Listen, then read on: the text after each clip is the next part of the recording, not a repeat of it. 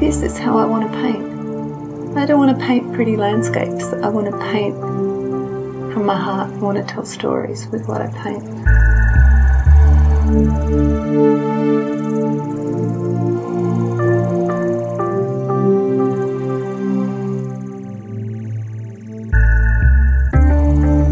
I realised that I had a gift and that I should share it with the world.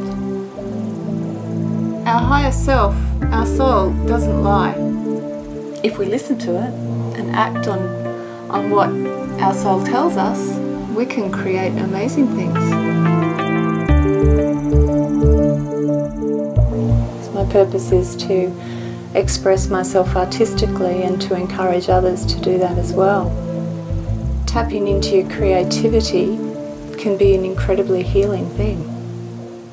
I love to get people to find their creative spirit. I love that. That's my life. I love painting. It's a way of expressing what's deep inside me, and I like to make people feel stuff.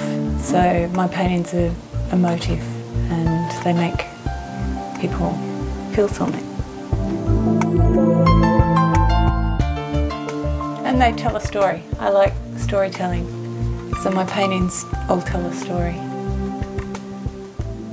I work fairly illustratively, graphically in a way, because I love to have things really stand out. So I do a lot of outline work with ink, and I love colour. I just love playing with colours and different colour schemes, you know.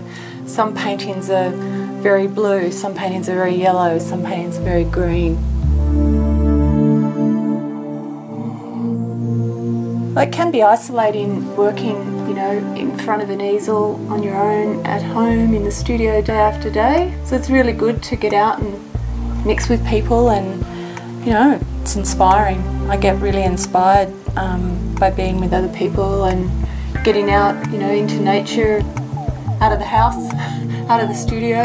It's important to have balance in my life. I get really stimulated by getting out and about and socialising. I'm a very social being. I wear my heart on my sleeve. I don't mind sharing deeply personal experiences, and I do that with my painting, and the stories I tell in my painting are deeply personal, and I hope that because they're personal, you know, that people will be able to relate them to themselves and their own personal lives and their challenges, their loves and their trials and tribulations.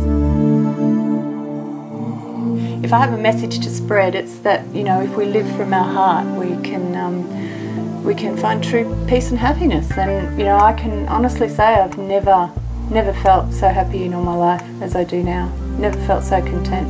And I'm sure it's because I've finally reached a place where I love myself and I love what I do.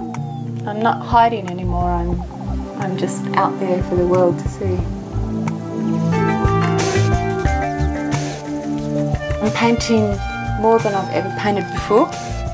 It's because I'm really into the groove now.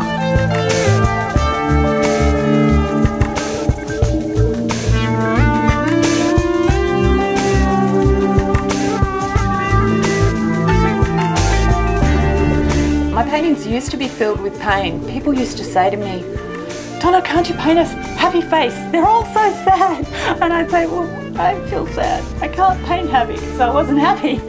But now I'm happy, and I'm happy to be painting happy paintings.